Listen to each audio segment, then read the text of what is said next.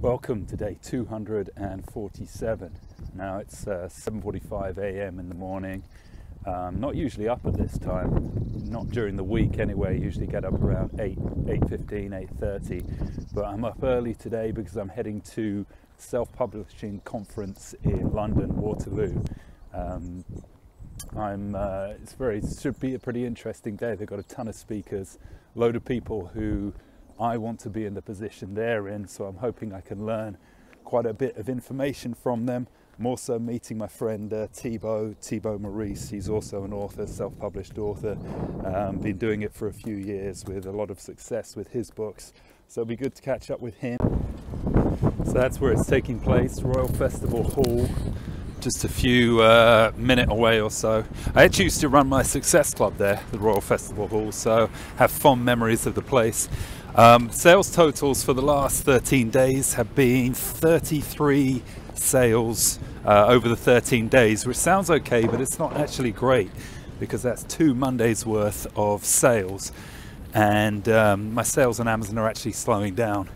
Gone are the days where I could just roll out of bed and see 30 plus sales every week, so I'm going to have to re-strategize a bit and figure out what's going on, come up with a new plan.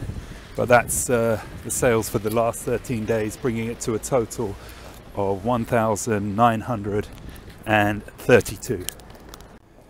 Well, turns out I got it wrong actually. It's not it's not the Royal Festival Hall, it's Queen Elizabeth building, so I'm just walking around the corner to get there. Oh, there it is. Southbank Centre straight ahead. River Thames there on my left, and that is where the event is taking place. And wasn't it true that you got the idea as you were on the train and you looked over, it's Linda, you saw the island and yeah. It is a really, really cheesy story, but I swear it's true. We were on the train between Newcastle and Edinburgh, and for anyone who's done that stretch, it's a really, really beautiful stretch of rail. And you look out across, and the island of Lindisfarne was, I would say, like a classic Northumbrian day, by which I mean it was rainy, awful. But it looked very atmospheric for a crime writer, or would-be crime writer. So. Okay, so you probably just saw a little clip from inside the conference. That was an author called L.J. Ross. Her story is pretty incredible. She kind of lived the dream that I wish I'd lived way back when I first published my book in 2012. She simply just uploaded her book onto Kindle and found that it took off without any kind of advertising, very little marketing, just all through word of mouth. Okay, she's a fiction writer and she writes in the, I think it's crime/romance genres, so very popular genres and niches. So then maybe that's a part of her immediate success. That blew my mind actually to hear that. I thought that wasn't possible anymore, that you couldn't just upload your book on Kindle and magically it would take off. She's now sold 4.5 million copies, which is incredible, which again makes me realize that my dream of trying to sell 1 million copies in pretty much 3 years from now is actually achievable. Sometimes I think it's a crazy dream, but when I hear stories like that, I realize that it's not. Okay, so I'm back. We've just finished at the conference. I was there with Thibaut today. Some of you who watched my other channel, Screw the System, may remember I did an interview with him back in 2018. I think, Thibaut, back then you said you'd sold about 18,000? No, 18? I think it was about 25,000. Oh, right. I think at the time, yes. So where are you at now? Now I'm close to 100,000. Wow. Yeah.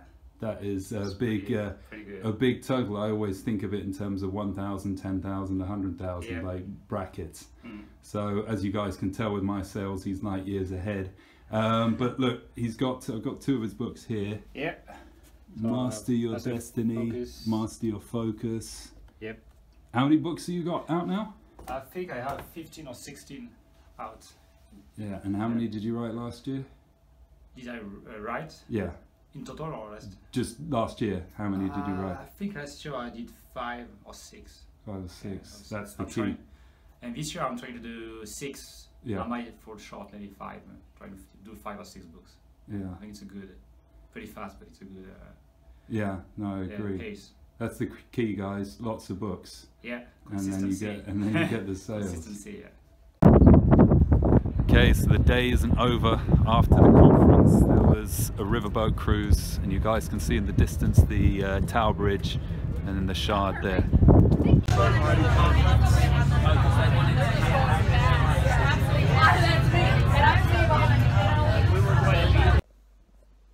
Okay, I'm back home now. The talk is over, as well as the cruise up the River Thames. It was a good day, enjoyable day, good to get out, do something different.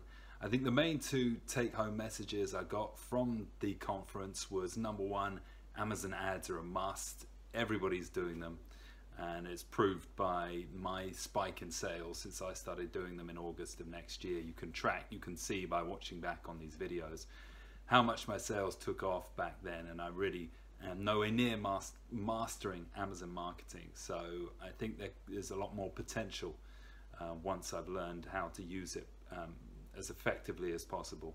Number two was emailing list. Everybody kept talking about this, the importance of building an email list and emailing them and picking up sales through that. So great conference. Brings day 247 to an end. I'll be back with you, I think, next week with a video on my birthday. I'll see you then.